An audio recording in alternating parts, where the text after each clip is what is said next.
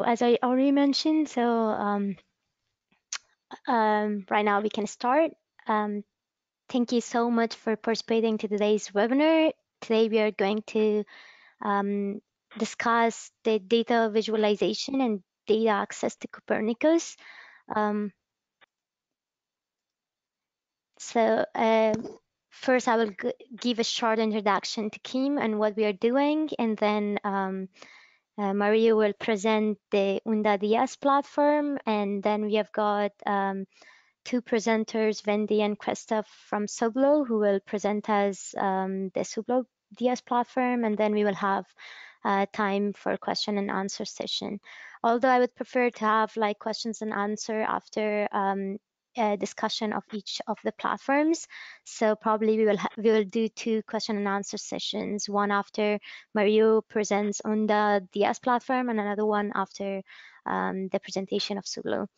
A little bit about myself. My name is Loha. I am working an innovation consultant at Knowledge Innovation Market.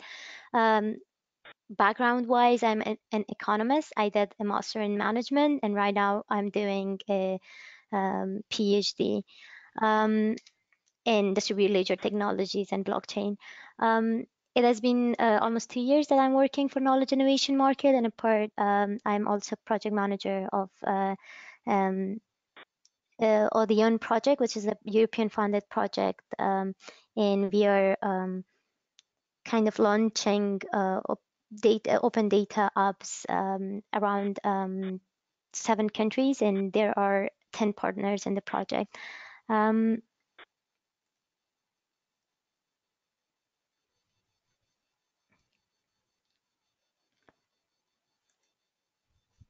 So Mario is a civil and environmental engineer with a commercial experience in the geospatial and space industries.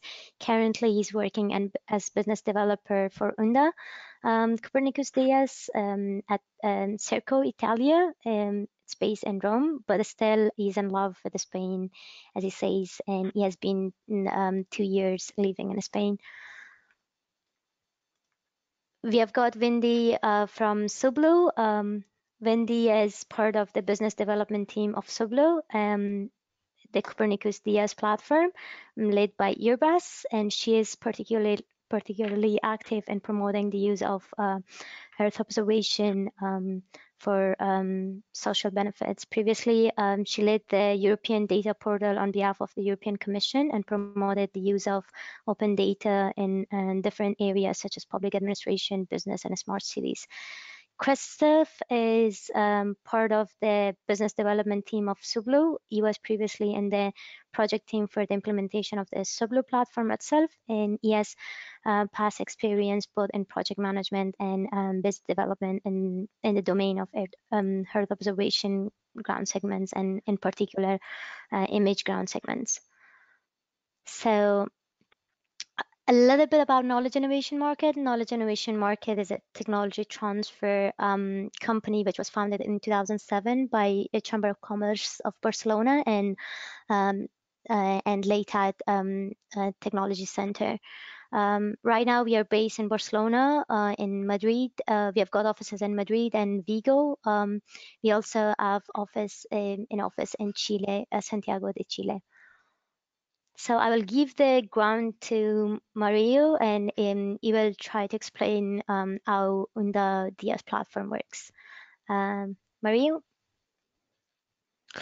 Okay, thank you, Loa, for the introduction. Can you hear me properly? Hello? Yep. Okay, perfect.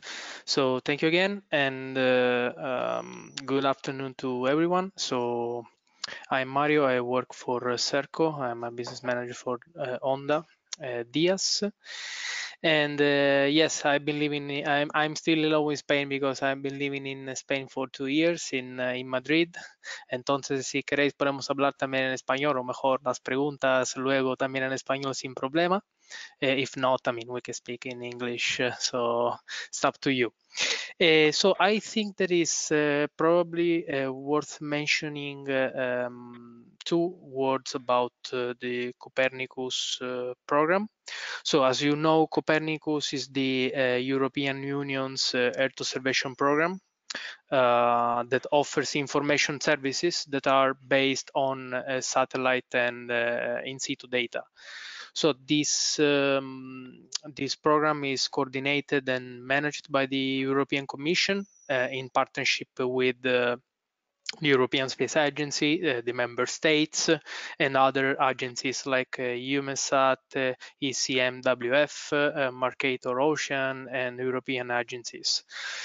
As you can imagine, as you probably know, this Earth observation data and geospatial information that are generated or collected from space or from in situ sensors is an enormous amount of data that is creating, of course, great opportunities, but also challenges. So this is why the European Commission decided to trigger the DS initiative with the main goal to let the users concentrate less on infrastructures and more on the analysis and the information that are the core of their businesses and knowledge. ONDA is the CERCO-DIAS solution to this European Commission initiative. So just to give you this very quick overview. I also think it can be useful to show you a very quick video about the Copernicus program. So let's see, okay, if it works.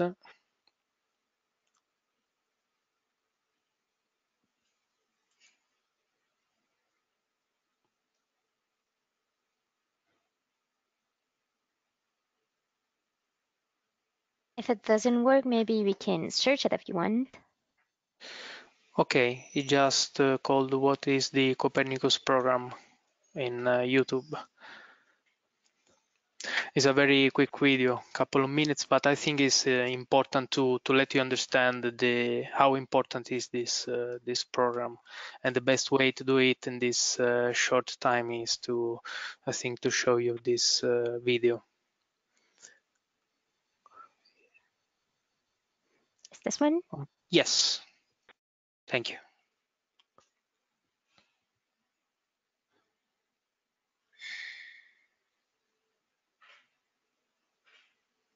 I don't know if everyone can listen.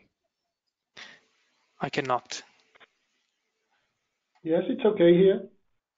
Yeah, you can listen to the voice. Oh, not to the voice, no.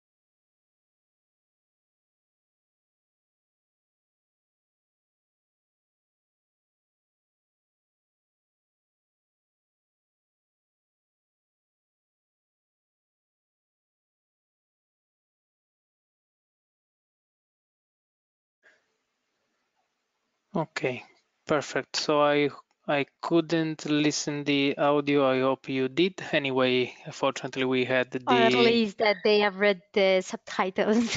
yeah, exactly. Hopefully. Fortunately, we had the subtitles. Anyway, so the point is that this great program has six thematic services, is offering six thematic services, and these services are based on, I mean, take the data from several sensors, several satellites, but also in situ sensors. And regarding the satellites, they are taking this information, this data from the Sentinel's missions, but also from other satellites coming from what they call contributing missions. So I don't know if you can come back to the presentation, Loa. Okay, perfect. Yeah, sorry, the video was going on and I was not No, sure no, because I had not don't like worry. stopped. So should I use the keyboard? Okay, to go Yeah. ahead.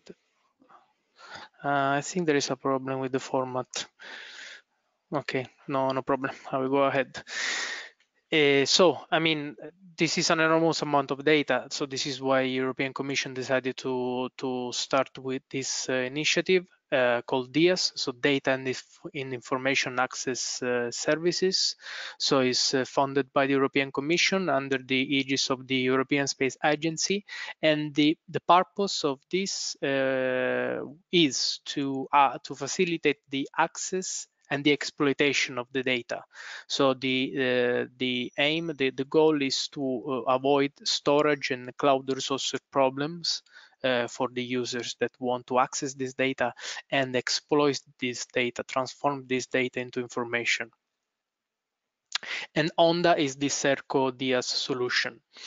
So ONDA is basically two things. It's a one-stop place for you to access and host geospatial data, and also a cloud-based platform to exploit it and build your applications. And we are supporting users at various levels of expertise, which are exploiting the data for diverse purposes. So this is the ONDA consortium led by Serco Italia. OVH is our cloud provider.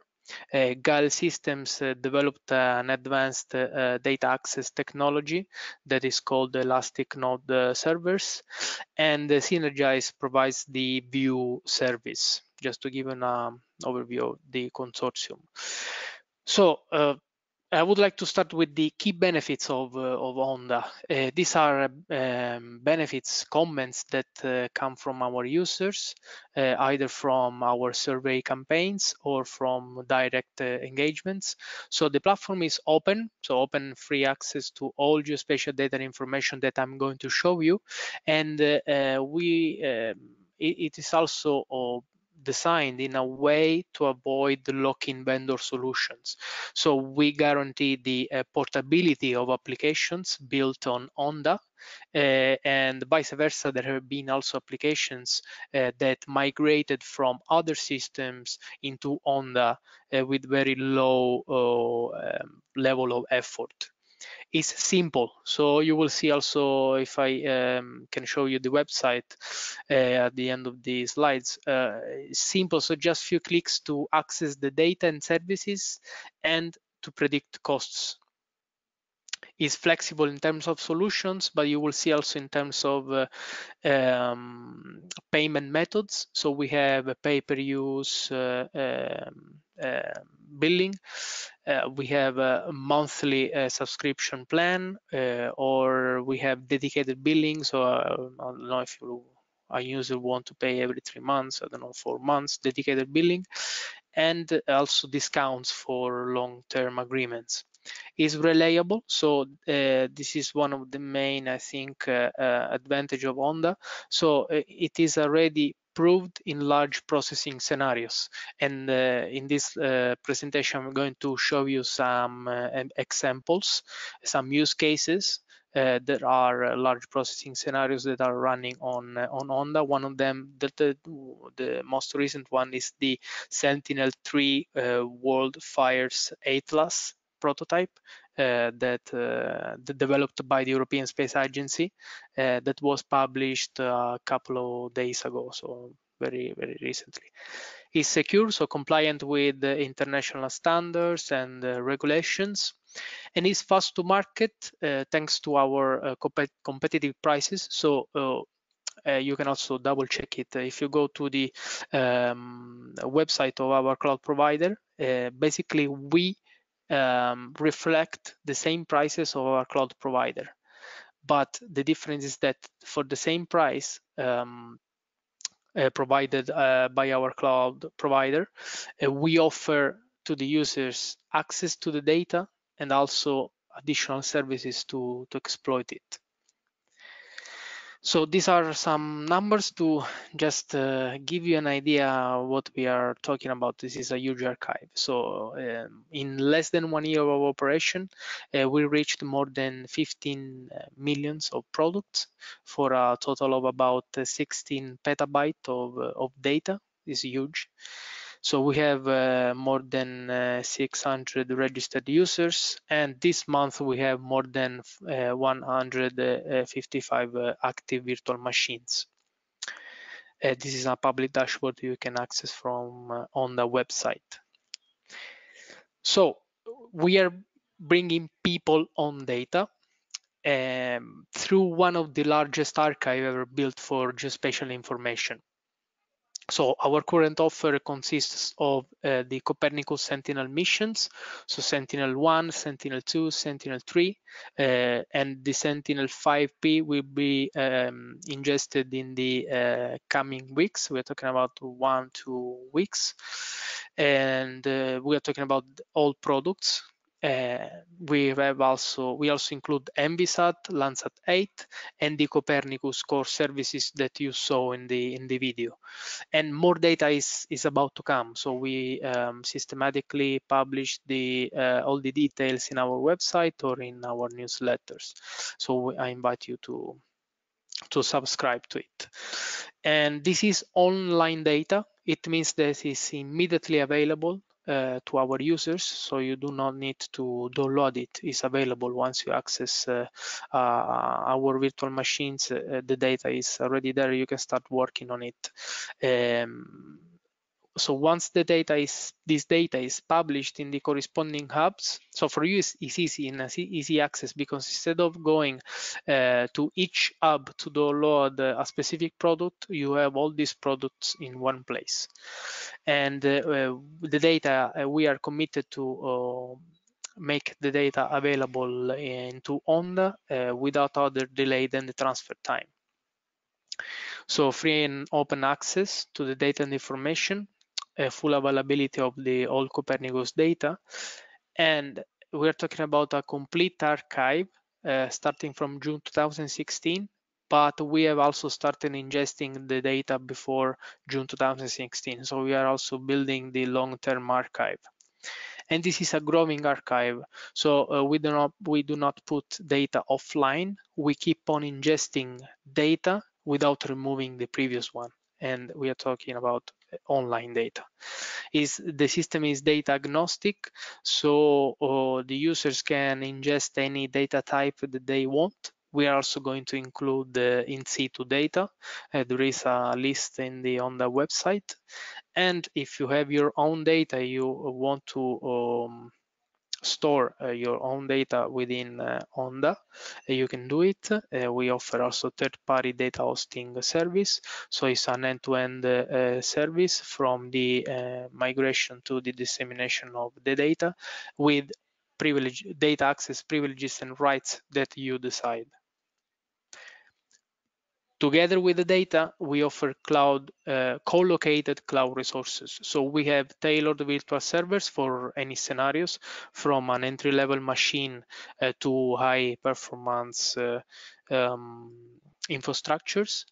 So you can go to our website and you can choose the model that best fits your needs, and with a few steps you can create and start working on your environment, so without the need to engage with our teams.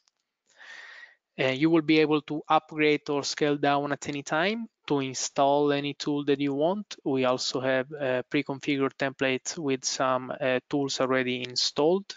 There is a non-exhaustive list in the website. And again, you will have direct access to the data, so no download needed.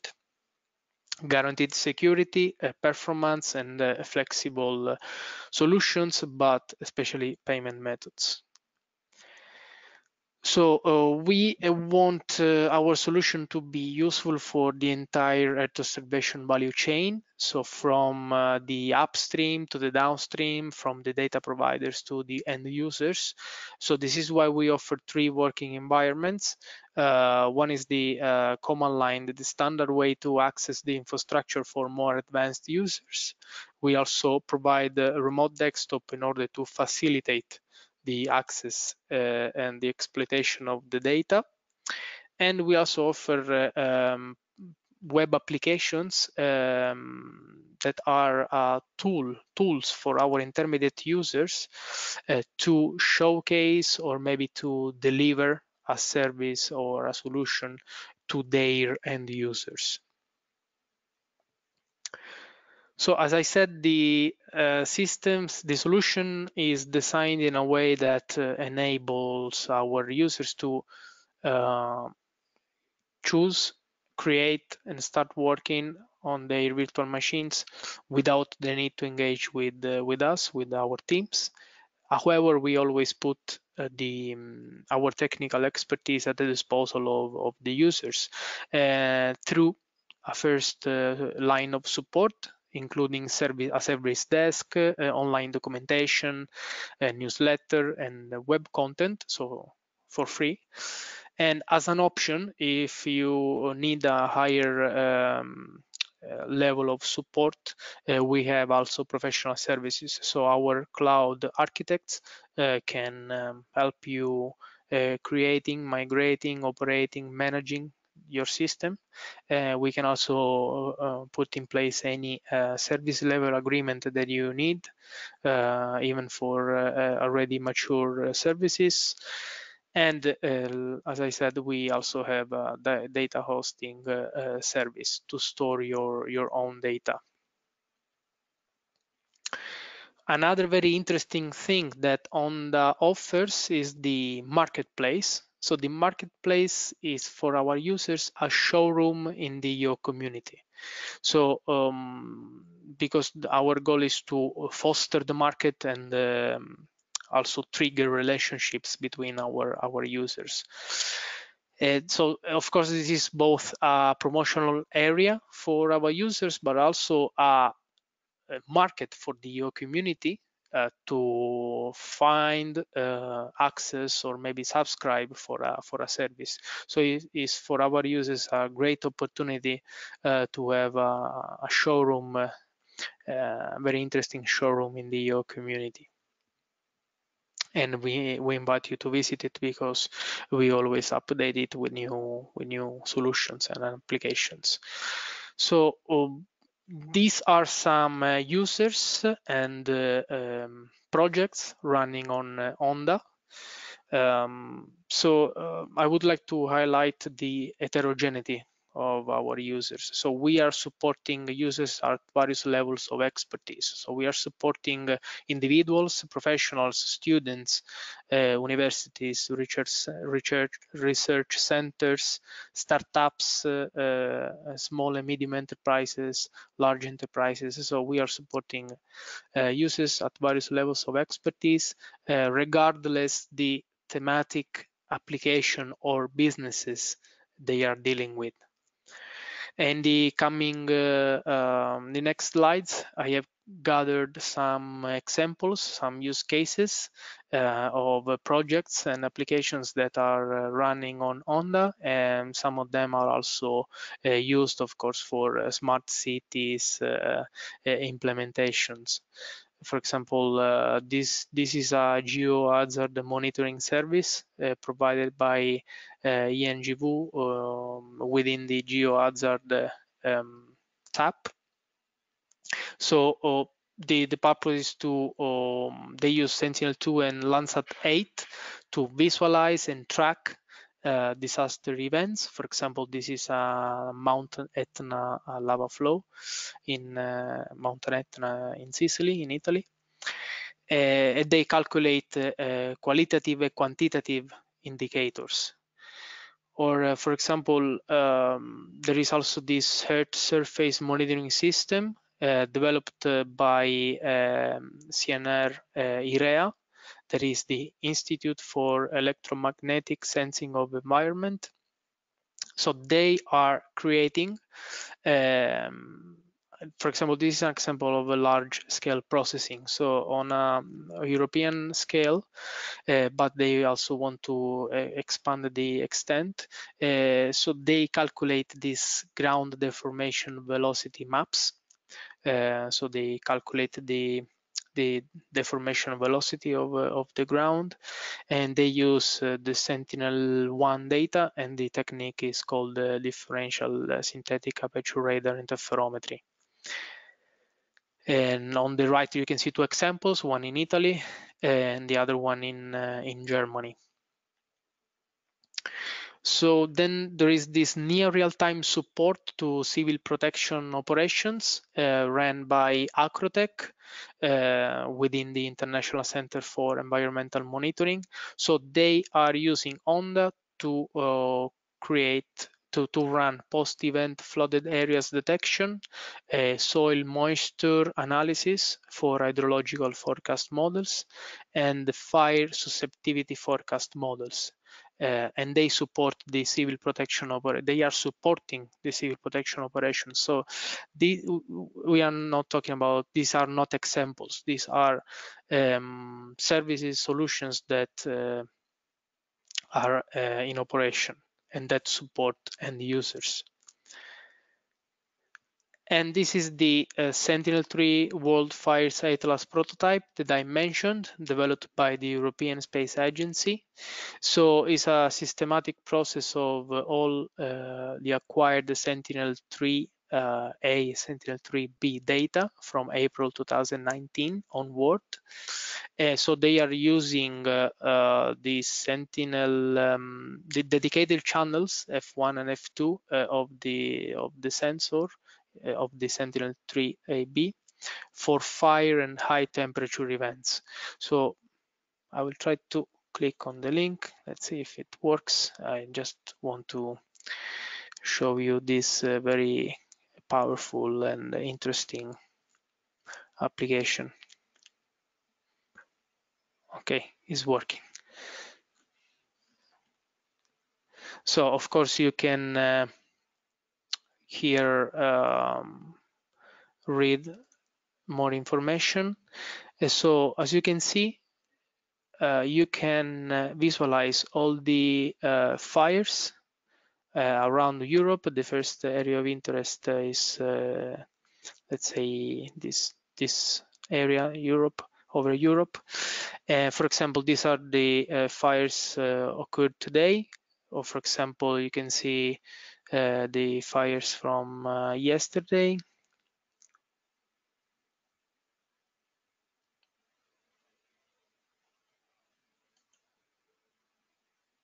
I don't know if it changed. Or maybe 2 days ago, I saw that there were, yes, it's changing, but I see it very small. Let's see if I can zoom. Okay.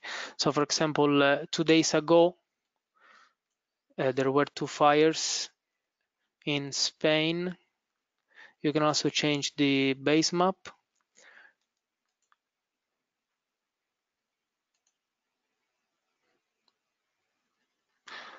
So we are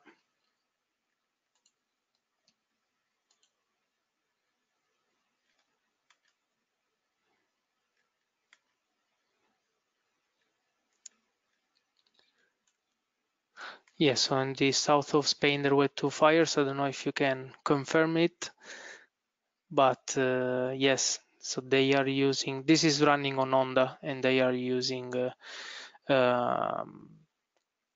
data and the cloud resources to create this very powerful application. So let's see if I manage to come back to the presentation. Okay. So this is an example of a commercial service. So these guys from Urbi et Orbit are offering a land access monitoring and property protection service using machine learning and artificial intelligence. So they run automated change detection analysis. They calculate analytical insights, and they also provide remote lending systems. So this is a good example because this is an example of how ONDA is giving a chance to several solutions and services to come alive and become operational, because they are offering this service for a very low price, and this is because they are relying on an infrastructure and cloud resources and data that has a very low price. So I invite you also to explore our competitive prices in the website. This is another example of evaluation of climate change effects ran by Earth Start Beating. So this is a monthly biophysical indicators from Sentinel-3, and they are tracking, measuring, and visualizing changes. And this is another example of an analysis, a large processing scenario. So among the several initiatives, of course, is worth mentioning the free trial access program. So we want to raise the confidence on ONDA, and the best way to do it is to let you try it. So this is why we have this free trial access program. So we give free access to our virtual machines for you to test or to maybe migrate your application into ONDA.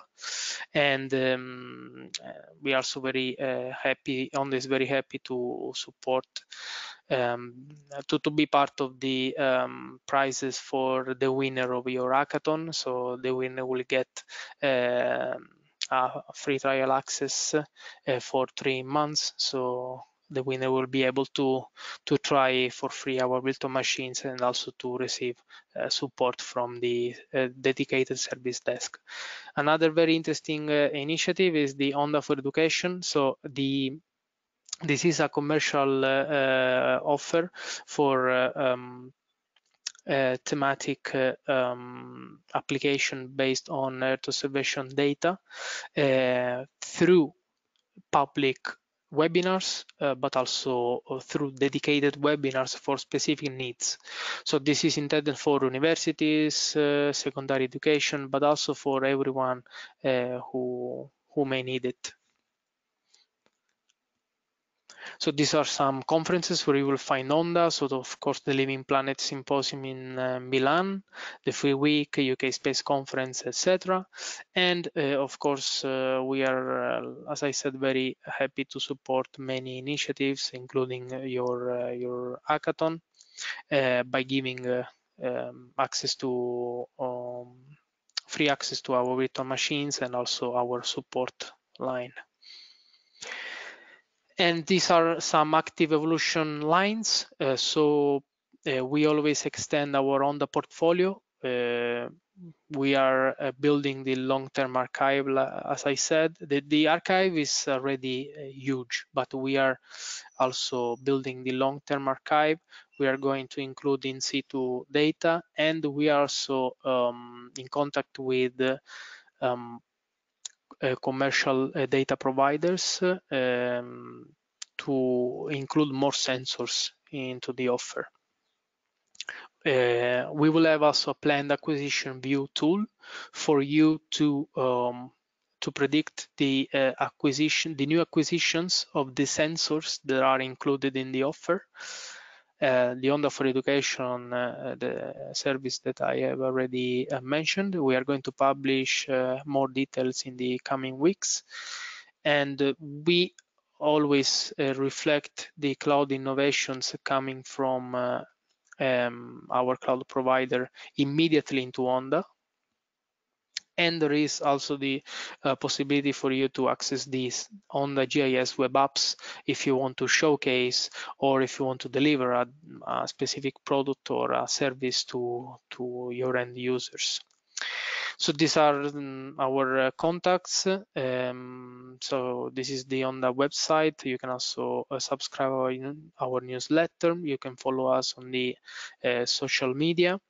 And again, of course, if you have any question, you can ask them now, or please feel free to contact us or to contact me if you want to tell us your requirements and also to find out how ONDA can help you. No, now I don't have really a demo, but maybe we can explore together our website, because I just would like to show you how easy it is to create a virtual machine by your own, so without the need to engage with our teams.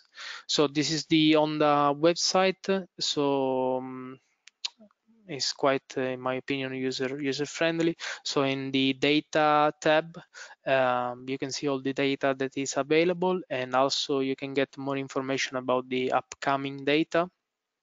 There is the services tab where you can access our, for example, the cloud resources, the professional services that we have, the tools that you can install, the pre-configured templates with some tools already installed. But again, you can install any tool that you want, or we can do it for you. And you can also access our discovery catalog. So there is a catalog where you can see all the available data. And the marketplace, this is the place for our users to publish their services if they want, of course. And there is the news section where we publish all the last details. And here in the help tab, there is a frequently asked questions where you will find more information about ONDA. There are also user guides that explain you, for example, the API that we use to access the data. So we offer mainly two APIs to access the data. One is OData, and the other one, as you can see the user guide here, and the other one is the Elastic Node service that was developed by Guile Systems. That is part of the ONDA consortium.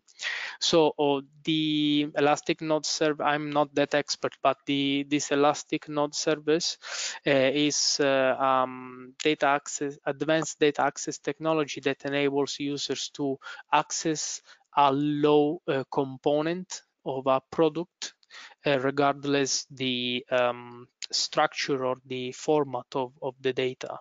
So, for example, if you want to download or to access a specific band of a product, instead of accessing the entire product or downloading the entire product, you can access or download just the band that you need. So you save time and you save storage. So this is the concept, but here you have a user guide. And again, if you don't find the information that you need there, you can also contact us here. So last thing I would like to show you is how to create a virtual machine. So of course, the first step is to register our, to get registered. Let's see if it, okay. So you will click here on register. So now I just log in.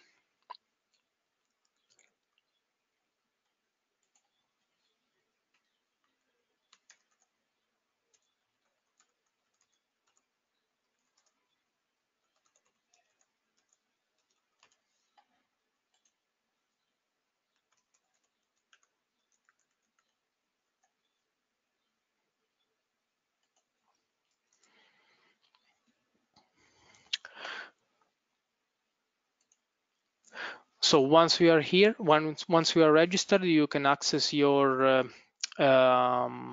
personal area. And again, here you can find the user guides that I showed you. And here there are additional tutorials for this personal area, but I mean, it's my opinion quite user friendly. So the first step, of course, is to create a wallet. And once you create your personal wallet, you will be able to access all this virtual infrastructure portal. And here you can see all the options that we have for general purposes, for computing intensive, or for memory intensive applications. And you will read here all the characteristics of the virtual machines. And as you can see, you can choose between a hourly cost, if you want to pay per hour, pay per use, or a monthly cost if you want to pay for the entire month, if you want to get an even better price.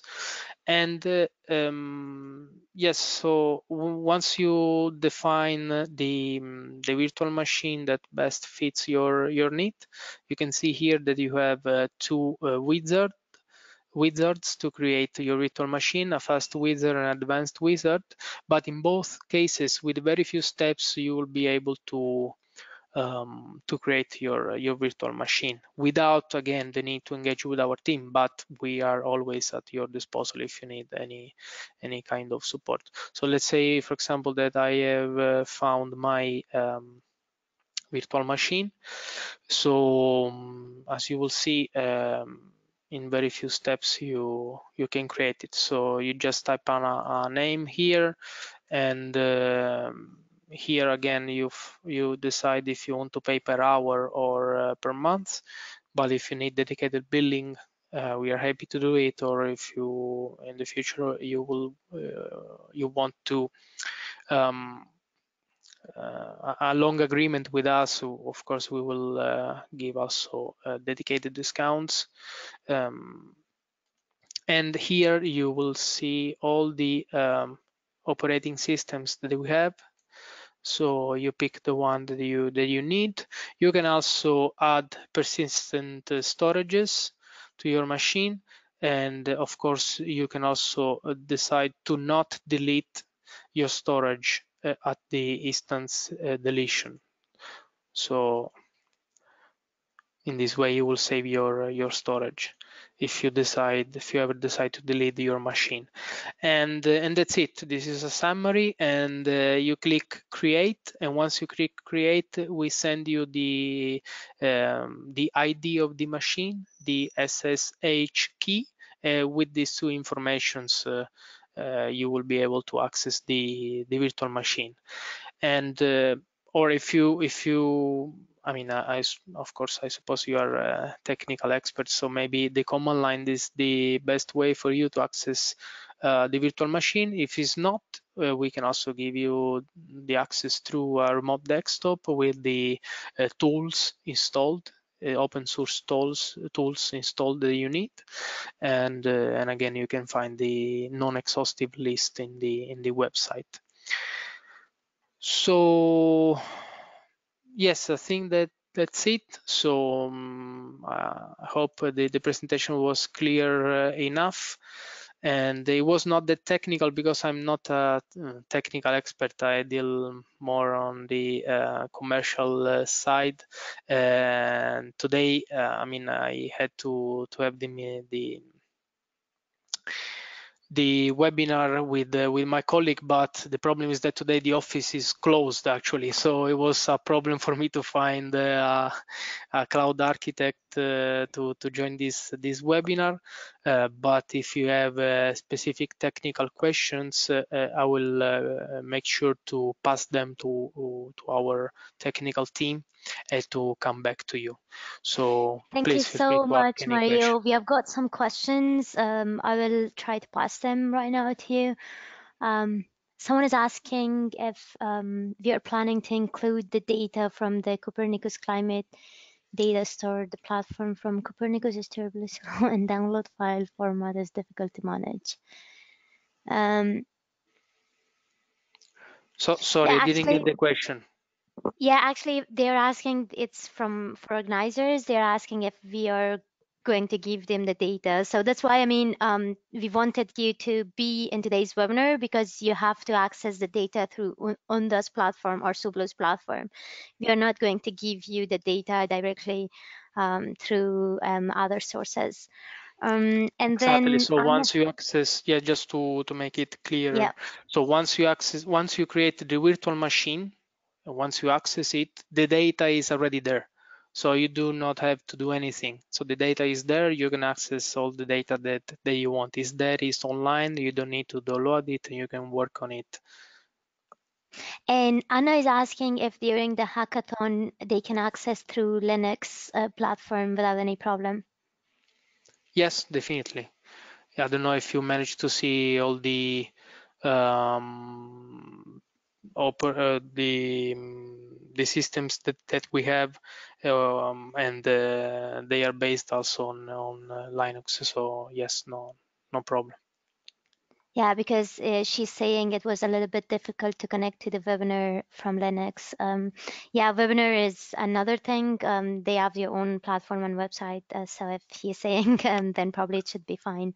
But try beforehand, and if you get any problem, let us know. And you have Mario's contact, so let him know what kind of problems you're Yeah, the facing. system is based on Linux, so I don't think that will be any problem.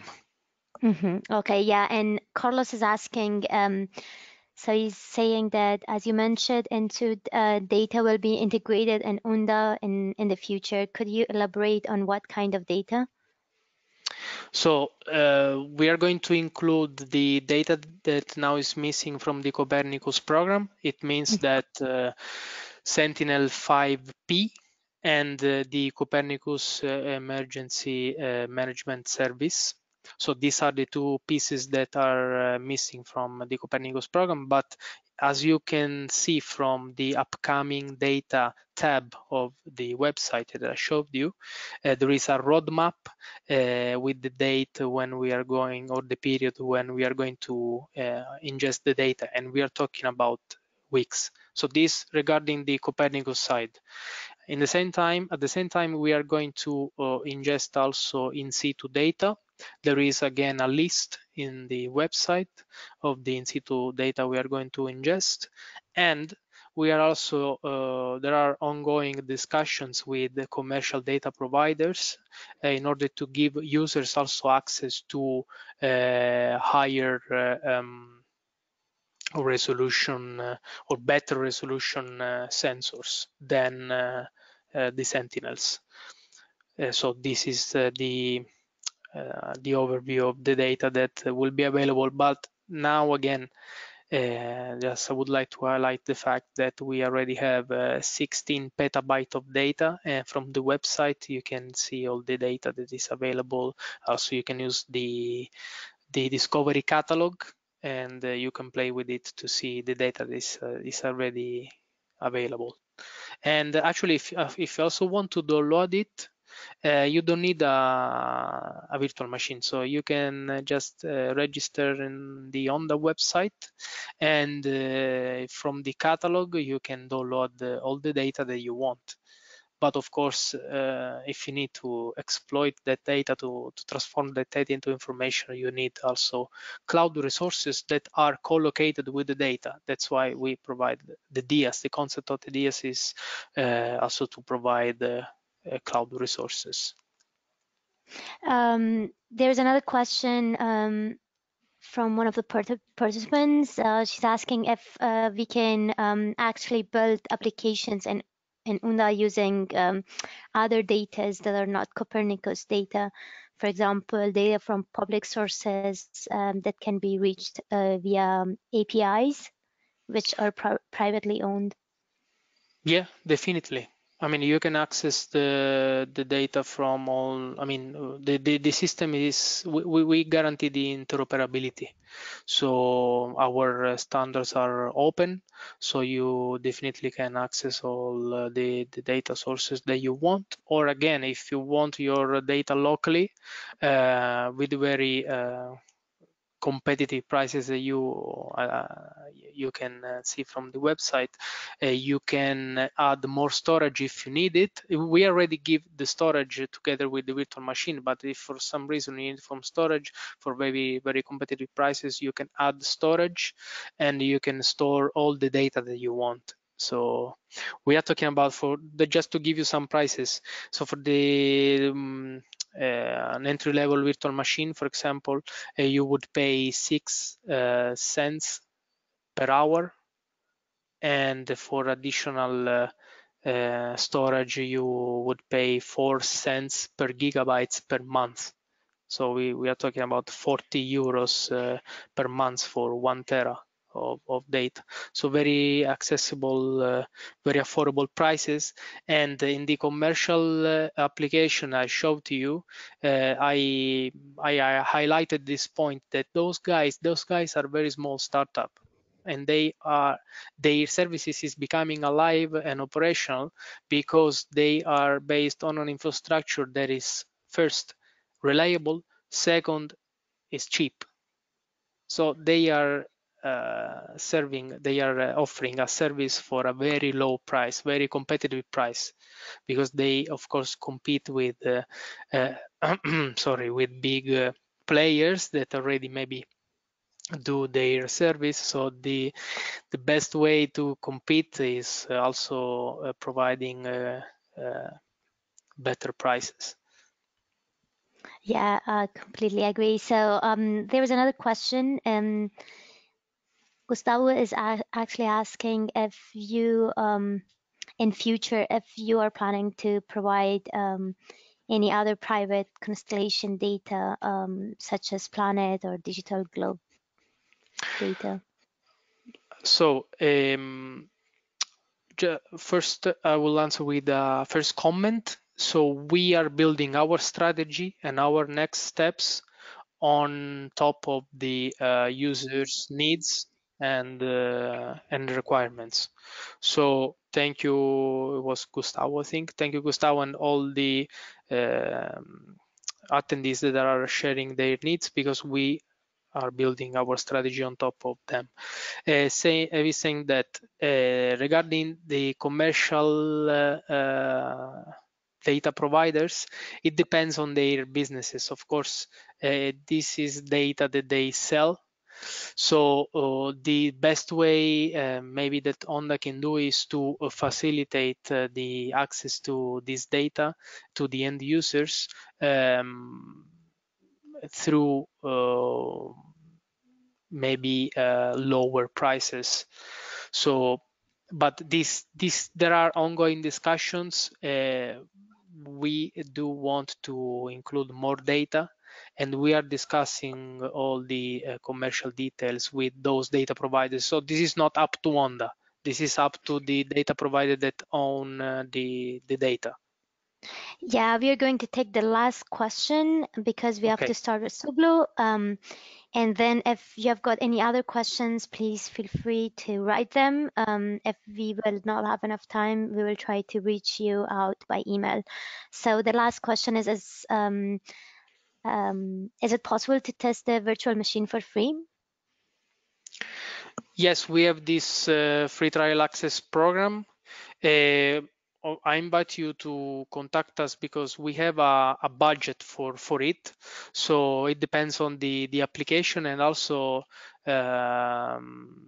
if the specific user or users want to start maybe a long-term relationship. So in that case, we of course, if the idea is very interesting, and if there is the interest of the users to start a long-term relationships, yes, of course, this will be included in our free trial access program.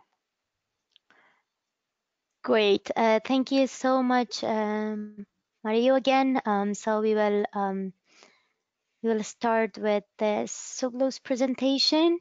As I mentioned, this part of the webinar will be presented by Wendy and Christoph from Sobloo. I will give the floor to both of you.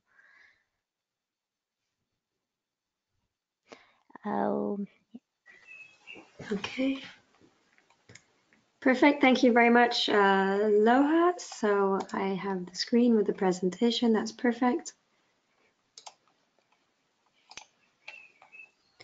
So thank you all for attending the webinar this afternoon, and thank you very much, Loha, for having invited us to present Sobloo. As you know, we are contributing to the prize, and we have been contributing also to raising awareness around the hackathon that will be taking place in Barcelona in a couple of weeks. So I'm not as fluent in Spanish as everybody else, so I will do the presentation in English if I may.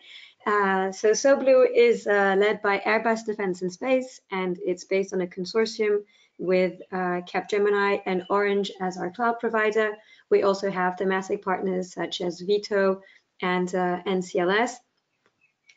And our philosophy is to make accessing data the easy part and to provide what we call creative ground, which is the soil that will be used to make use of the data and make it valuable in the context of applications and innovation that will be developed. So by you in the context of the hackathon, but also in a broader context where everybody is trying to leverage data from space to develop new applications for societal needs, or in the context of this presentation, we'll have a bit of a dive deep on smart cities. So to the next slide, or if you can give me the control so I can click through the slides, Loha.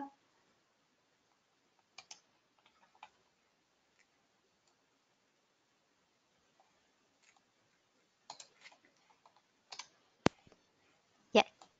Do you have access? Yeah. It seems to. Yeah.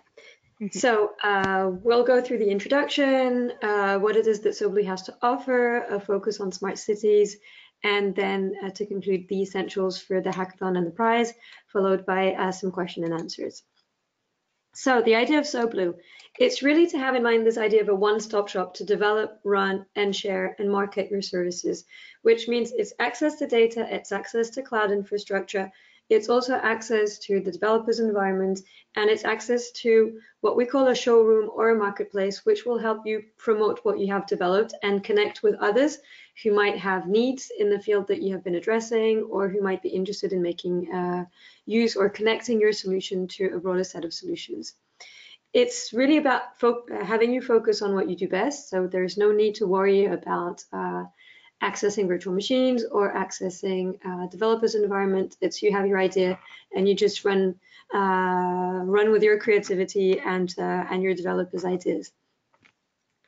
In terms of data access, and maybe to pick up on the question that was raised previously to the former speaker, we offer access to Copernicus Sentinel data like everybody else. What we equally offer access to is commercial data from Spot 6, Spot 7, and Pleiad, high resolution. And in the near future, we already do this on demand, but in the near future, we will also give access to what we call geo-marketing data. So that's anonymized mobile phone data. Processing on demand, that's the entire environment that is, I would say, the power base to develop and to process big data from space. Tailored solutions, because we believe that all users are unique and have unique needs. Not any of our current users use Sobloo in the same way and for the same purpose. And in addition to that, we offer a full suite of what we have called professional services. And these professional services range all the way from support to use of data, to support you in developing a business case or a business model, support also on marketing aspects, or a very specific hands-on cloud expertise that you would need in the context, but that's perhaps more applicable to specific user segments who would like to migrate sophisticated applications to the cloud.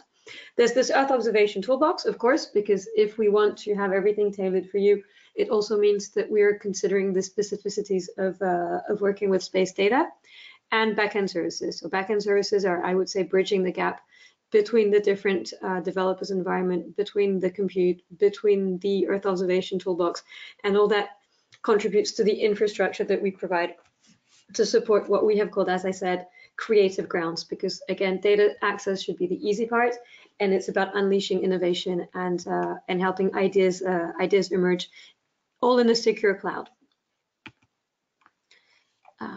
There, going to the next one. There we go.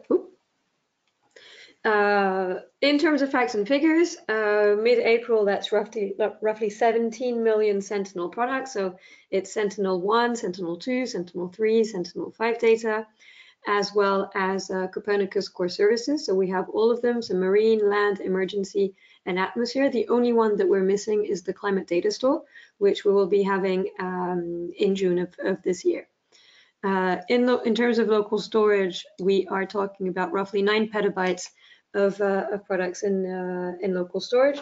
And to give you an idea of the number of active users that we have 462 active users, and that's roughly plus 10% since the beginning of the month, which means that there are more and more people who are taking advantage of the platform. We have, as was mentioned by the previous speaker, also an early adopter program, which offers preferential conditions to receive support, to have free access to cloud resources, and to get engaged in, I would say, a sort of mini incubation environment whereby we help you make the most of your ideas. We're also very active in the European ecosystem of Copernicus. So if you're interested, we are also sponsoring the Copernicus Masters.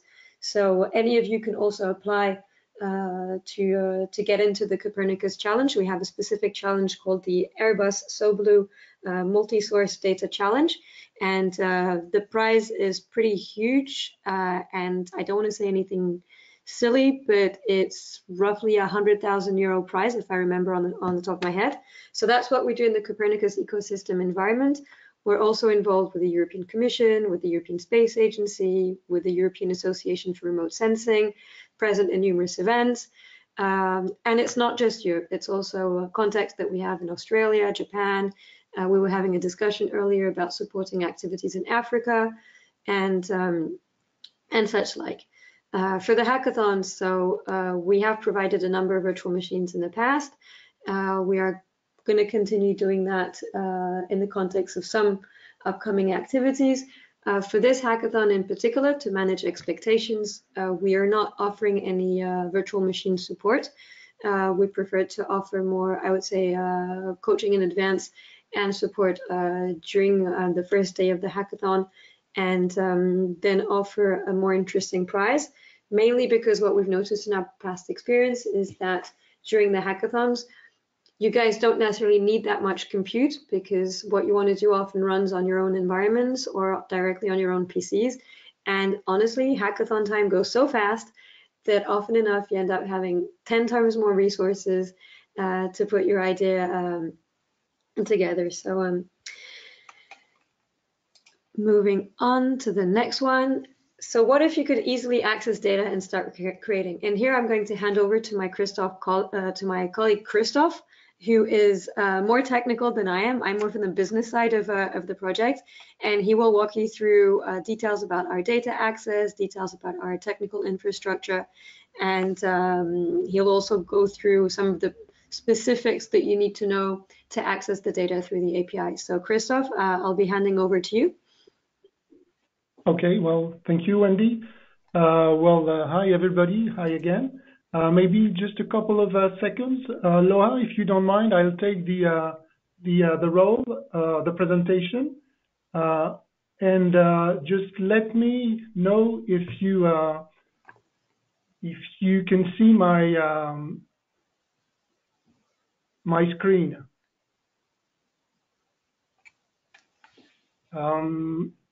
Not yet. Not yet. Yeah, I mean, if you want, I can give you access to the mouse and keyboard, so this way you can actually pass the slides. All right. Yeah. Okay, Yep. please.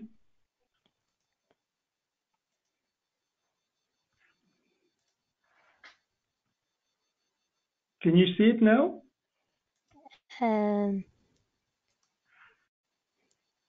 Can you see my screen now?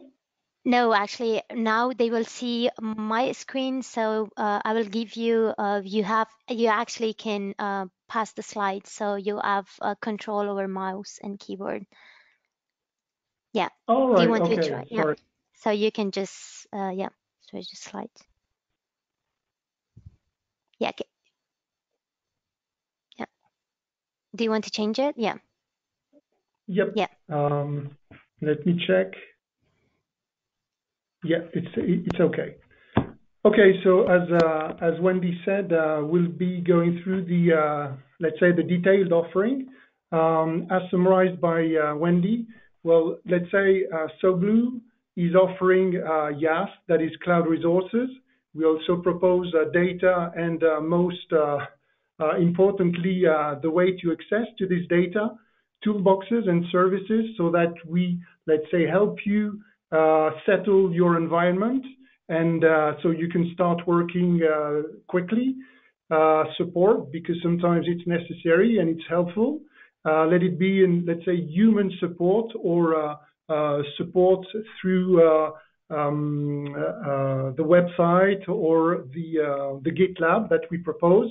Also, we include Sobloo includes a marketplace and proposes expert services. So we'll be running through these. And of course, if you have questions, well, as proposed by Loa, I would appreciate that you keep them, you write them down and keep them for just the end of the presentation. Well, as far as resources are concerned, Sobloo is using the Orange public cloud solution, which is called Flexible Engine. Well, in short words, well, we're talking about, of course, a public cloud, but which is secured and which is most importantly based on for high availability and high performance, and of course multi-certified as far as security is concerned. But then, well, it is to be noted that the Sobloo platform itself is based in France. It's spread over 2 data centers so that there is, let's say, redundancy and therefore reliability across them. But what is very important is that we, by teaming with Orange, we benefit, and when we say we, that is you also as a user, can benefit from a worldwide cloud solution. That is, if at some stage you want to start to get local with your services on our cloud solution, then you can benefit from our installation in Amsterdam, which are still in Europe, but also in Asia and in the US. And now this is only to talk about the data centers which are directly owned by Orange. But keep in mind that there are Orange do have agreements with other cloud providers, and the resulting number of data centers which are accessible is up to 70, which is absolutely huge. And in particular, they cover absolutely all the world, that is South America, Africa, and let's say far Asia, and in particular China. So again, let's say you can be at this stage very local, but we are able to accompany you throughout the world if necessary. So this is let's say the broader picture. Now, if we go into more details, of course, the cloud, when we talk about cloud resources, we think about most of the time the compute part, the storage part, well, the network part, because otherwise, well, it's difficult to build a system. But there are some more in there included, and specifically, we propose through Orange again, we propose a whole lot of services. As you can see, there are more than 50 services which are accessible. of course, I'm not going to go through each of them, but in the next slide, I will be pointing to some of them because, first of all, we have users who have, first of all, experienced them, and they give us a very good feedback on them. So that's worth sharing about them. Next, yes. Well, to be more, let's say, concrete and practical, well, as we said, and of course, as public cloud providers or cloud solutions, sorry, are concerned, well, the Sobloo solution is definitely scalable, redundant, as I said before, and you can also, if necessary, for your own solution, count on this redundancy. Well, fully secured, and it's fully self-service. Once you have access to what we call your tenant, which is your workspace on the Orange Cloud, you are, let's say, king in your kingdom. You can do whatever you need to start working and expand it. Well, a couple of things that are worth mentioning, technically speaking. You can choose from more than 80 types of VMs, which is definitely the largest portfolio as far as VMs are concerned. So we propose, well, general computing VMs, disk-intensive ones, memory optimized, GPU accelerated, which are not common to every cloud provider. And again, I am mentioning this because several of our users do use this kind of VMs, and they are pretty happy with them. And also high performance, or high performance, which is, let's say, the higher end of the general computing family. Now, so this is about VMs. Well, as far as storage is concerned, well, it can be local to the VM. Let it be in SATA or SSD, which is very high speed storage, and it can be central in the form of S3 storage, or also what we call SFS. SFS is the commercial name for let's say a system that is able to expose this storage as a POSIX file system, and which is very interesting because not everybody starts their activity thinking about the cloud, or that is being cloud native.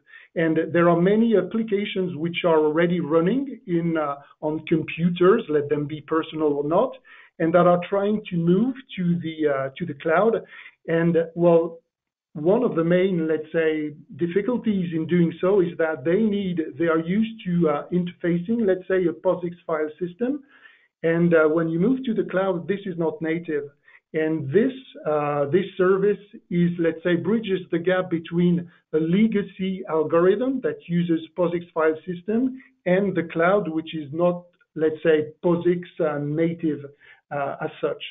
So, well, we are mentioning this service because there again, several of our users, were happy to find it and are happy to use it also. Of course, well, you can also choose your network, the firewalling in particular to, let's say, to provide security and so on, but also the load balancing to make sure that when you grow, when your service grows, then you can, let me say, when the number of users of your service grows, then your system is growing with it and able to balance through the load, so that you can positively answer to your users. Well, I mentioned just previously that we were offering more than 50 services, and I have pointed here to 3 of them, which are there again, or maybe 4, which are again very much appreciated by our users. The first one being by far, the CCE, the Cloud Container Engine, which is there again the commercial name for the provisioning of a Kubernetes cluster. Well, Kubernetes, well, when we think about cloud, we are thinking very naturally about Docker applications, and then you need a container engine you need an orchestrator, to orchestrate all these applications. Well, we do provide in one click the possibility to provision a Kubernetes cluster to take care of, let's say, not only the deployment of your applications, but also the management, the daily management, the upscaling, the downscaling, and so on. And all this is taken care automatically. And this is, let's say, that would be the star across the services that we provide as far as resources are concerned. Some other services which are quite often used, well, the MRS. There again, forget about the commercial name. The interest, well, what does it do is that it helps you build an Hadoop cluster, and again, it comes back to us that it is very often a useful service. Another one, which is RDS for the management of relational database. Basically, you just provision a database and you forget about it because it's all managed for you. The last one being, well, the MLS, machine learning service. I guess you know as much as I do what this can do. But basically, you subscribe to this service and it's all there for you. You don't have to bother about building whatever you need to start with the machine learning processing. So this is about, well, that is the first step, let's say, or stage of the presentation about the YAS. Now, I'll be moving to the data. So, as Wendy said, I won't spend too long here because Wendy already presented this in most of it. Well, if you go to our catalog, well, you will find all the Sentinel data, that is 1, 2, 3, 5P, and all except climate, all the core services. Just for your information, you might think that security could be there, but security was, well, we were informed by the European Community and ESA that security is not, let's say, for the moment, planned to be put on the DIAS in general, of course, because it is security. So it's a bit, let's say, touchy to put this on a public cloud. So this is as far as the catalog is concerned, and as far as local storage of the corresponding data, well, it is there. Basically, we have all the information from November 2016 for the S2L1C data, which is the most used from what we can see. And for all the others, we have at least the past year. When I say at least, for some of them, we even go back to 16 months, but this is to give you a rough idea. As far as CCS are concerned, it's really a different story because, as you might know, there are, let's say, thousands of different products. If I remember well, just only for marine, there are something like 971 products, and not all of them have the same periodicity for their update. So it really depends from one to another. It can range from a couple of months to absolutely all their history. Now, the next stage let's say, two phrases are important. You might ask yourself, what happens if the data is not there? Well, when it's not there, Sobloo, and if you need it, of course, Sobloo will fetch it automatically for you from its data source. That is, let's say, on a unitary level. Well, when I say unitary, it can be 10 or 20. But if you need to go to have, let's say, a larger bunch of data, let's say 1,000, I doubt that you will be patient enough to do it. So we offer what we call the data warming service, so that you can, let's say, specify to us the kind of data you need, over which duration, over which region, and so on, so that we can download it for you. And well, we have just done it no later than yesterday for a customer. And well, it takes, well, of course, depending on the quantity, it can take a couple of hours or maybe up to 1 or 2 days, but no more than this. So all the above was dedicated, let's say, to Sentinel or Copernicus data. We also provide other kind of data, well, what we call Muscat products, which are available through the marketplace. These provide a Sentinel to L2A and above all L3A products from our partner. And well, I will not go into more details. You can discover this through our website on under the marketplace.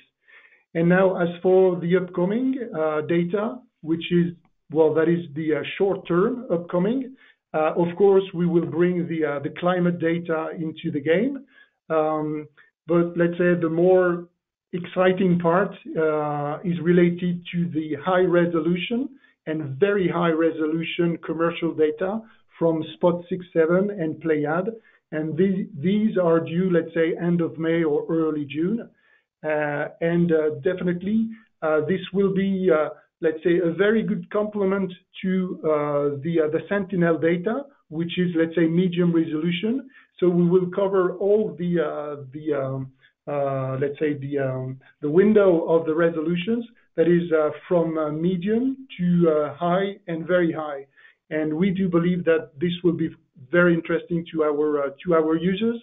And of course, well, they have asked us to do so. Well, we were doing so anyway, but there is a lot of expectations on this side. And well, there are more coming, but well, we have not written them down here. But there will be some other coming by the end of the year. One of them, for example, is TerraSAR X, which is the radar part of the very high resolution commercial data, and there will be more. So now this is the data. Now how to access it? Well, we provide two ways of accessing it. Well, of course, generally speaking, everybody provides, let's say, a web UI, a catalog through which you can go select and browse your the data to evaluate what you can do with them. So we do offer this with the well, I have written up there the URL under which you can access it. So this is for discovery. You get a quick look, but you are also able to download data from there, and you can also get a full resolution viewing for a selected set of data very quickly, because I think this, you might probably use it during the hackathon. The left-hand side panel is dedicated to defining, let's say, your search criteria. So you can define your area of interest. You can define the collection that you want to work with, the type of data, the level of data. You can also specify for Sentinel-2, for example, the cloud cover notation that you would like to select. And also, as far as search criteria are concerned, the bottom part, at the bottom part there, you can specify the time window during which you want to find your data. And then once you have done this, in fact, it's in real time, the right part, the right panel is updated with all the data that are corresponding to your search criteria. And then we'll see how you can download data from there, but this will be a bit later. So that's let's say, the man-machine interface to access data. And of course, we also propose a machine-to-machine way to access data. I'm not sure you will be using it during the hackathon because, as Wendy said, time is quite short. And in general, we have seen that people concentrate, let's say, on the idea, on the concept, rather than on the coding. But it might be possible that you are at the stage of coding.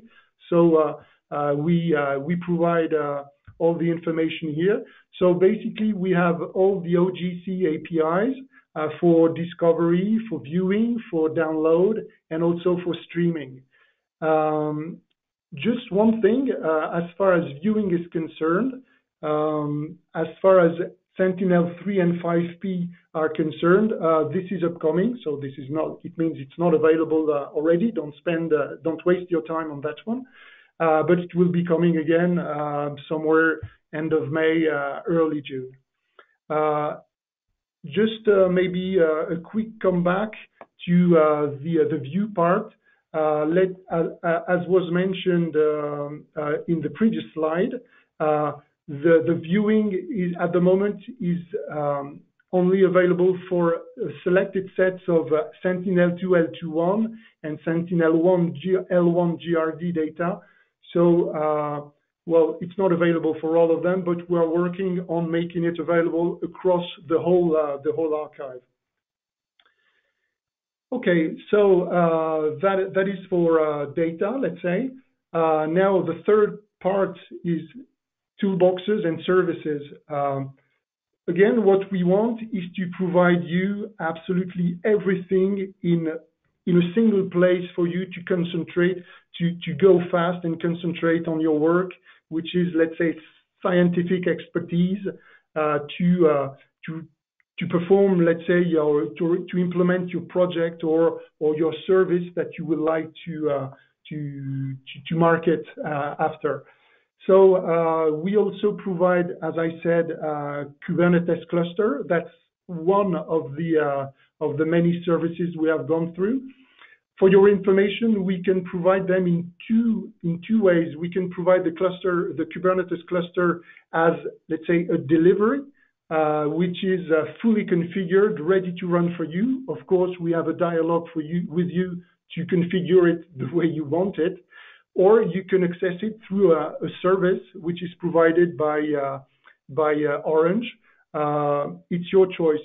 The main difference between them is that the delivery, the Kubernetes cluster that we deliver embarks is in fact the Kubernetes cluster that we at Sobloo use, and it embarks, let's say, a pretty well secured, let me say this, or a very well secured operating system, which might be of interest to you, whereas the self-service embarks, let's say, a normal operating system with no specific, no less, no more security measures. So you can choose from these two. We also give access to what we call macro services, such as RabbitMQ, Kafka, etcd. Well, there are now more than 180, so I'm not going through all of them. But, well, there again, the idea behind is to facilitate the access to this kind of tools and services so that you can really get fast into your work. We provide also what we call the Sobloo desktop. Well, this is to facilitate your daily work, to, let's say, stop going through the command lines. And it also comes with more than 30 or about 30 tools, such as the very well-known, let's say, Snap, Brat, OTB, QGIS, GDAL, Jupyter Notebook, and so on. So this is there again very useful, and this is the feedback that we get from our users. One last thing, well, in the list, we provide what we call the Sobloo SDK, which is also known as EODAG. This SDK wraps Sobloo APIs, there again, to facilitate access to data. So you might want to go through the APIs themselves. You get all the flexibility and richness of these APIs, but also, let's say, you get a bit of complexity with it. Whereas this SDK has, let's say, preset many of the let's say the fields or parameters of the APIs, Of course, you keep some, let's say, degrees of freedom, a bit less, but this is to the benefit of, let's say, ease of use. So there again, it's up to you to choose between the use of the full API or this SDK. Well, I have presented about the resources, cloud resources, the data, the toolbox and services. Well, let's say these are only tools, more or less.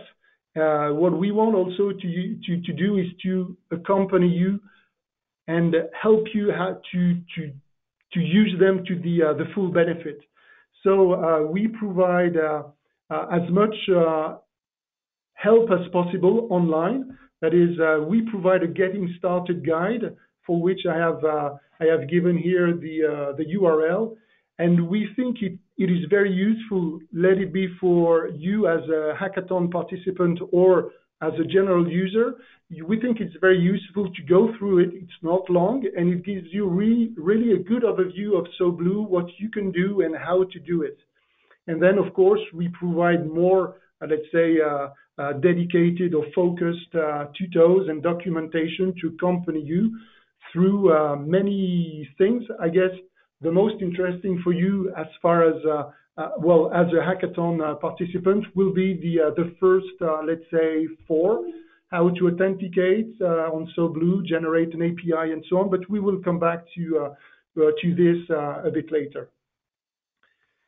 Another way of helping you and building a community on Sobloo is that we have set a GitLab where we provide what we call resources. Let this be source code, Docker files, Docker images, which are ready to use or reuse, and the wiki, of course, to share the documentation that I've just presented before. So I won't be going through all the content of this GitLab. I can only invite you to go there and check what is available because, in fact, well, first of all, it's public, otherwise it would have no interest. And in fact, you can go there, clone, let's say, the source code which is of interest to you. You can modify it, update it, of course, to fit to your needs, and use it in your code, let's say. Or you can choose to use pre-configured, ready-to-go images, which is even faster. So reversely, if you at some stage build some code which you are proud of or which you find smart and useful to the community, well, we invite you to contact us so that you can share it on the GitLab and be part of Sobloo community, because we really believe in building well, a community will help build an ecosystem around the platform. So the last point, well, not exactly last, but another point is the marketplace. Well, this is where you find all the services which are available from Sobloo, and just in a couple of clicks, you will find it. We believe it's really user-friendly. Well, you can find it's structured as data, infrastructure, platform, and software and tools. So it's pretty easy to find what you need. And well, be informed that you can find well, most of them at the moment are services which are free, or some of them are billable, depending, of course, on the agreements that we have with our partners. So you can find, let's say, what you need, but you can also market your services to the whole world. All that we need is just, well, a quick description, a full description, of course, but not too long. You specify your pricing scheme and prices. We see how to provide access to your service. It can be running on Sobloo. Most of the time that is the case, but it can be, if necessary, running on a separate platform, which is less interesting because it's not really part of the ecosystem. But in any case, this is where we have designed this marketplace as being a meeting point to foster business, to generate ideas and so on. between service providers. Service meaning it can be data, it can be software and tools. It's not necessarily like a billable service. Well, to build an ecosystem around the platform so that users, let's say final users or intermediate users can benefit from this. And of course, you can, well, the one way of doing this is that if you have data that you would like to broadcast to the world, well, it can be integrated in our Sobloo catalog, or it can be set aside depending on your will and presented to the whole world or to a restricted community as you wish. So the marketplace is really where well, you can address the world in like in a very easy way. Next, well, professional services.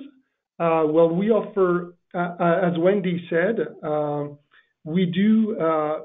The partners in Sobloo are Airbus, Capgemini, and Orange, and with the help of course, CLS and Vito. CLS being, let's say, the reference as far as marine core service is concerned, and Vito for land. So let's say our team is very complementary and covers absolutely all aspects of, let's say, Earth observation, let it be technically speaking or even business-wise. So that is why we can propose technical and thematic support on the catalog, on the data, expertise, and so on the cloud as such, because, well, it's part of the, it might be part of your needs. But we are able also to accompany you along the, let's say, the commercialization of your service. That is through, well, promotion activities or market analysis and so on. So we do cover the whole panel, and well, you are welcome to contact us on any of these on these topics. Well, I guess, Wendy, maybe I'll give you the hand back. Yeah, perfect. Thank you, Christophe. So as we were presenting for the past half hour on the Sobloo side, just a summary of the main reasons why you should be choosing Sobloo. So of course, the Copernicus data access that we have been discussing quite extensively, access to Copernicus Sentinel and Copernicus core services. It's also access to more broader data sets from what Christophe was mentioning on the French Space Agency CNES Muscat products, but it's also high resolution and very high resolution data. This developers environment that you've been introduced to quite extensively, and the fact that in the professional services that Christophe just mentioned, it's all this expertise basically at your fingertips in terms of having access to support to the development of algorithms, to technical and more digital transformation support, to consultancy, marketing, business support, etc. And this marketplace where we put people together to share their ideas, to share their products, but also to promote their products and commercialize them. And I know that it's Friday afternoon and that it's nearing 5 o'clock, so a few words perhaps about the smart cities aspect that you guys will be working on during the hackathon. So of course, cities is a big topic, and it's been a growing topic in a huge number of policy areas, simply because by 2030, 2/3 of the world population will be living in cities. And this is an unprecedented growth compared to other, I would say, urbanization strands that have been experienced globally. And this expansion is leading to a number of challenges that we're facing. So you probably are all concerned by congestion problems and traffic and such, but beyond that, it's also infrastructure management, because there are more and more buildings, more and more sewers, more and more small things that need to empower and connect the different buildings that we see, which puts an increased pressure on the environment in terms of respecting the resources that we live in. And this overall trend around public service delivery to say, well, if cities are becoming bigger and bigger, how is it that we have continuous public service delivery, whether it's about quality of life or education or hospital services, care facilities, emergency services, and overall safety as well, to say that there's an increase, for instance, in criminality and violence in certain cities that are expanding so fast that there are actually complete black zones where there's very little amount of access to data or access to areas. I'm thinking in particular to slums and such. So it's not all that gloomy. And if I can go to the next one. Yeah, thank you. Oop, the one right before. There's a lot of thinking around what space data can do for smart cities. So here, there are a number of initiatives at the European level for smart cities, but also for leveraging Earth observation and census data for smart cities. So if I go to the next one, here what I've used are what we call the European Innovation Programme Smart Cities and Communities initiative, where there's a very specific field of activities about leveraging Earth observation data to enhance what they call quality of life. To say, if we look at all of this together, smart cities are about making sure that we have the utmost best quality of life in different aspects. And what I really like about the structure developed by the Smart Cities Communities Initiative is that they've looked at 3 specific angles. The first one is around what they call the efficient city. So that is urban planning, and here in urban planning you can find land cover, classification, interaction, and checks using Earth observation data and cadastral maps, for instance, or property tax evaluation. Also transport and mobility. So, you know, transport and mobility is a big thing. We all have cars or take public transport. So what modeling can be done to make the infrastructure evolve? How can we model traffic analysis? How can we model the use of parking and develop parking related applications, for instance? Building an infrastructure, so that's the overall infrastructure mapping as it is today, but it's also providing specific information on vulnerable or so-called critical infrastructure as well.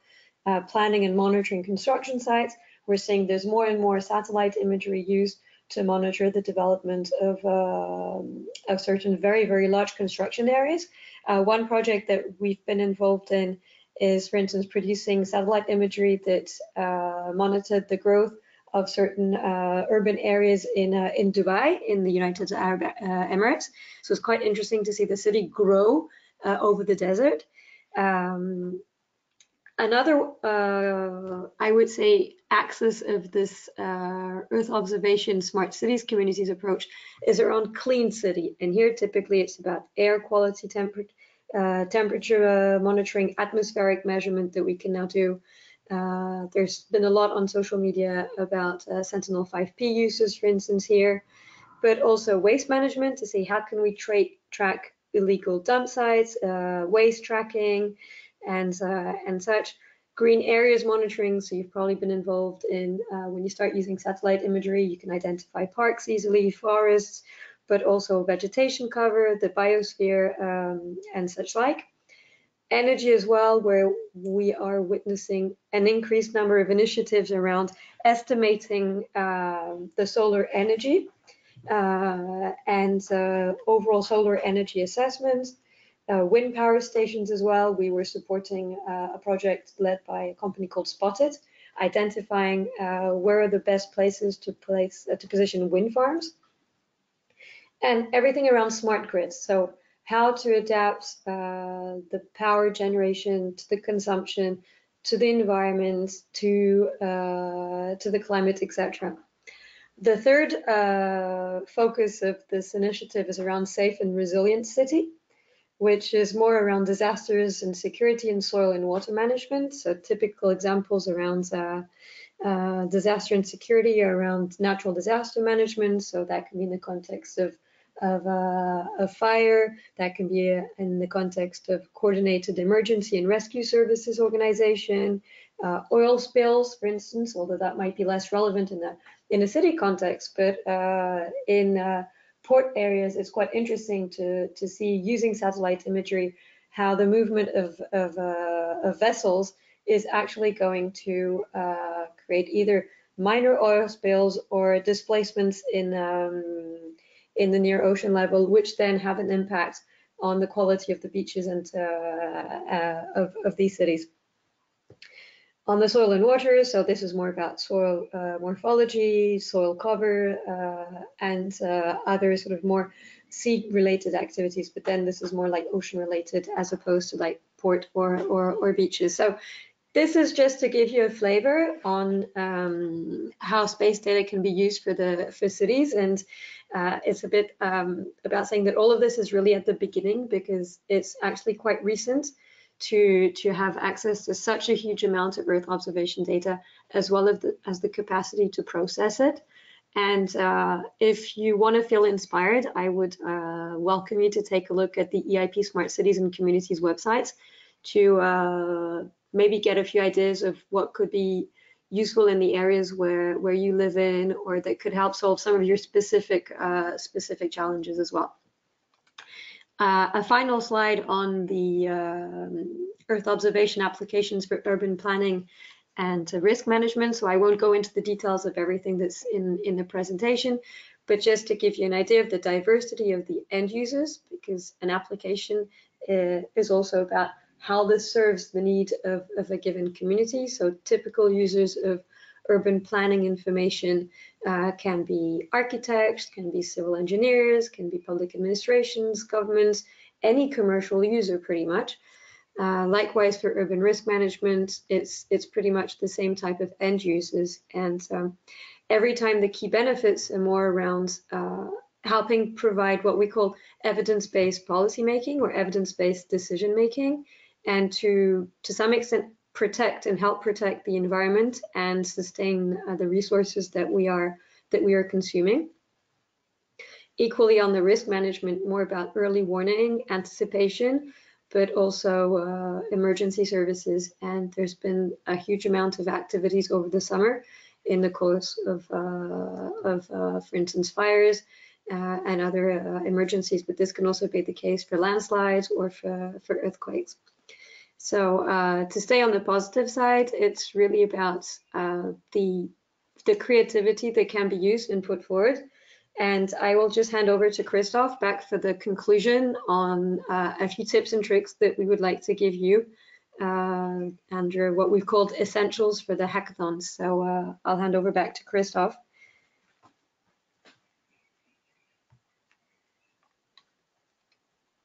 Okay, thank you. Okay, so we'll be because we're left with, let's say, 5 minutes. I'll be quick. Anyway, you'll have the slides for reference. Maybe I could have the controls back, Aloha, if you may. Have it. Have you tried? You should have it by now. Yep. Or if you can go just through to the next mail, no problem. Yep. Slide, sorry. Okay. Well, tip number one, I have presented this slide already. Just tip number one is you can choose, let's say, the Explorer, the web browser you wish. Just keep in mind that Internet Explorer is not recommended, so don't be surprised.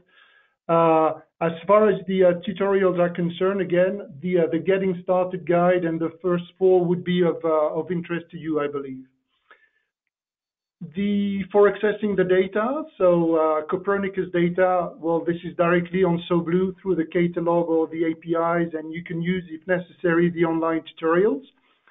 For the Airbus commercial data, because we do provide access to this data during the hackathon, even though this data is not yet fully integrated in Sobloo, then you can go and find it on the One Atlas sandbox.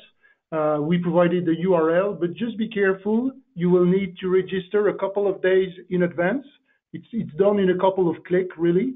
And please specify that you are coming for the Barcelona Copernicus hackathon in the field, your project. This will help, let's say, speed up the taking into account of your request. And as far as Muscat is concerned, you can go, well, it is accessible through Sobloo at the URL there. Again, if you go onto Sobloo on the marketplace, you will find the direct access. I just provided it for, let's say, for ease of use. Well, to download the data, you will need to be logged in. And for this, well, it's quite simple. I won't be going through the explanations here. You can go through them after, but it's quite simple. It's like registering on Google or whatever. So not much to say. We just there again provided this for your ease of use.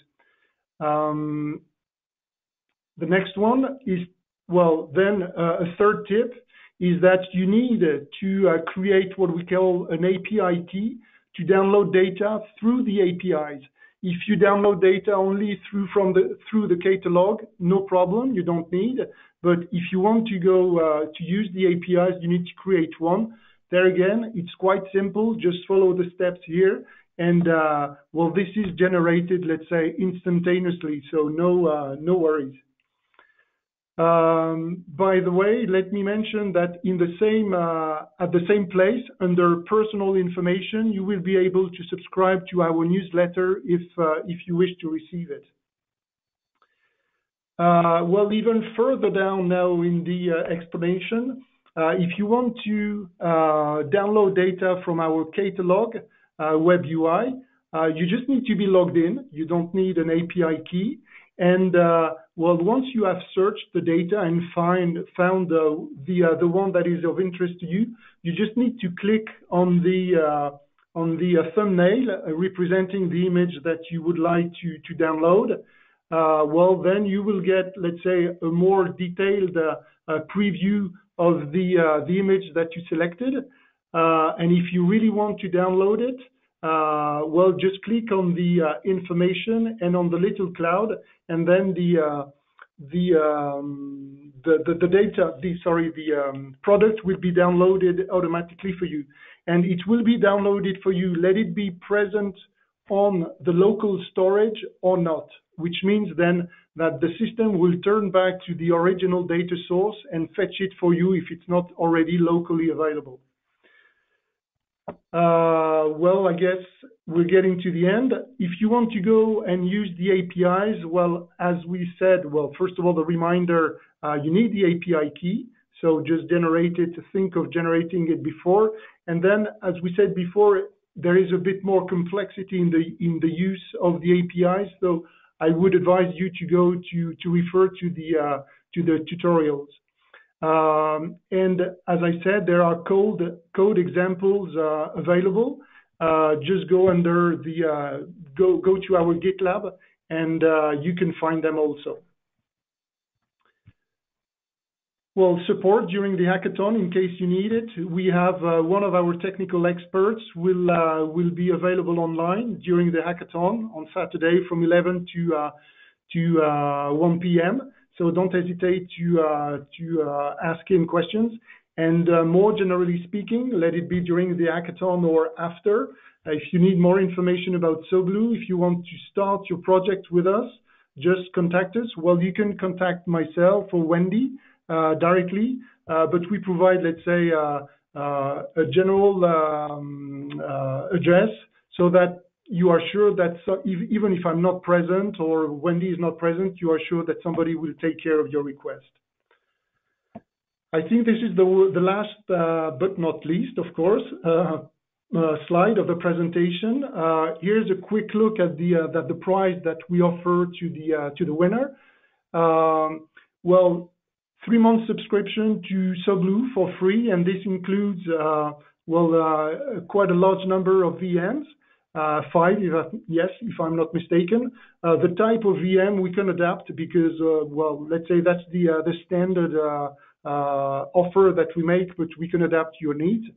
And then the tenant will be installed with Linux, with a GitLab, of course, Sobloo SDK and desktop. So again, we provide you most of what you need, and of course you can install more on top of it, but let's say we lay the foundation for your work. We will also promote the winning team, let's say their project or services on the website and through all our communication means. And we will, let's say, provide technical and marketing support during these 3 months. So really, we will do, let's say, everything that we can to help you build your service and hopefully market it, get it known, so that you can go further down the road with us. I believe this is it. So time is now for question and answers. Well, as far as we're concerned, we'll take all the time that is necessary to answer them. Yeah, but still, if you have got any questions, please do not hesitate to write them down. Loha, I can hardly hear you. Can you hear me right now? Yeah? Yes, much better. It's much better? Yeah. Yep. So thank you so much, Christophe. I was saying that if the participants have got any questions, please do not hesitate to write them down. We already have one question from Jean. He's asking what is the most relevant difference between Sobloo's offer and research and user support, or US? I know Okay, if you well, know. in fact, this is quite different.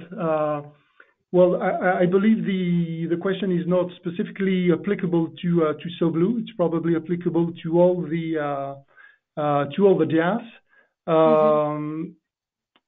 Well, again, well, to my knowledge, Rus is first of all, well, managed by, let's say, CS, but managed under the decision of ESA, and is mostly made available to researchers. Whereas as far as DIAS are concerned, first of all, we do embark data, which is not specifically Copernicus or Sentinel data, but it can be commercial data. It can even be non-EO related data. As Wendy mentioned, we will soon offer what we call Fluvision data, which is statistical data about the moves of let's say, of a population over an area based on mobile cells phones. And in fact, we are also there to build, and this is one of the let's say the target of the European Commission is to build ecosystems around the Earth observation world, let's say, and even further, which I don't believe is the target of Rus. Really, we are here to foster business, whereas Rus would be more oriented, let's say, on research, and I believe in a more limited way as far as data and maybe tools, but I'm not an expert of Rus, are concerned. Okay, great. Thank you so much. There is another question. Is Sobloo as flexible as Rus?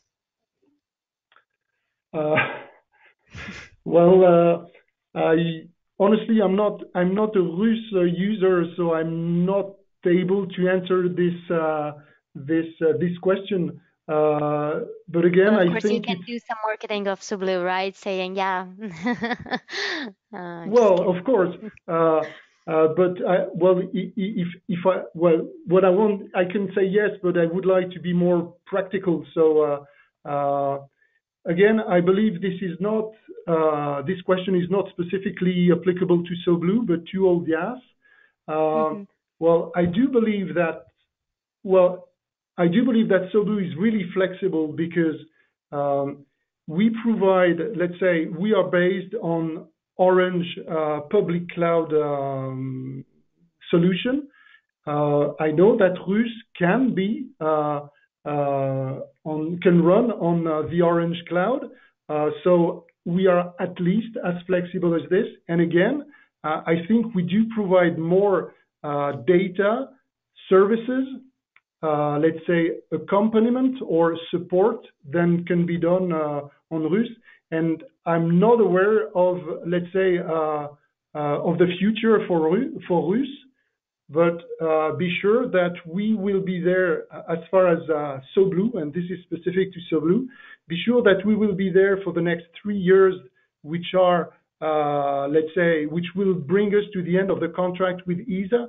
But we are definitely, because we are Airbus, a major player on Earth observation, because we are Orange, a major player on the cloud part, because we are Capgemini, a major player in, let's say, at scientific applications and business development in the Earth observation. We have invested to go well beyond these 3 years, and this is, I think, a real differentiator, at least compared to Rus, and maybe to the other DIAS also, because we are not here just for the duration of the contract, but we are definitely there for long, because we do believe in the digitalization of Earth observation business, and Sobloo investment is going way beyond, really way beyond what ESA and the European community have kick-started, let's say. Yeah, thank you so much. So I think we do not, there is no other questions from participant side. So it is an absolute privilege to have you today with us. Thank you so much for your time and effort. Hopefully some concerns of the participants regarding accessing data have been solved by now. I would like also to thank our participants who were patient and actually attended today's webinar. I would like to encourage you to also attend the webinars on the 29th and 30th of April, which are going to be related to some business skills or business knowledge. But I believe that it's important for an idea, a brilliant idea, to when to have like to combine technical knowledge with some business knowledge. So that's it for today. Thank you so much, Mario, Wendy, and Christophe. I will share your contacts with the participants for any questions, but as Wendy and Christophe, they already mentioned, we will have technical support on the hackathon day. But if you have any other concerns or questions, please do not hesitate to contact us. Yeah, that's it from our side. Have a good day, and bye. Well, thanks a million, Loha, for the organization. That went really smooth. Very much appreciated. Thanks to everybody for staying with us until the end. And hopefully we'll see you on Sobloo very soon.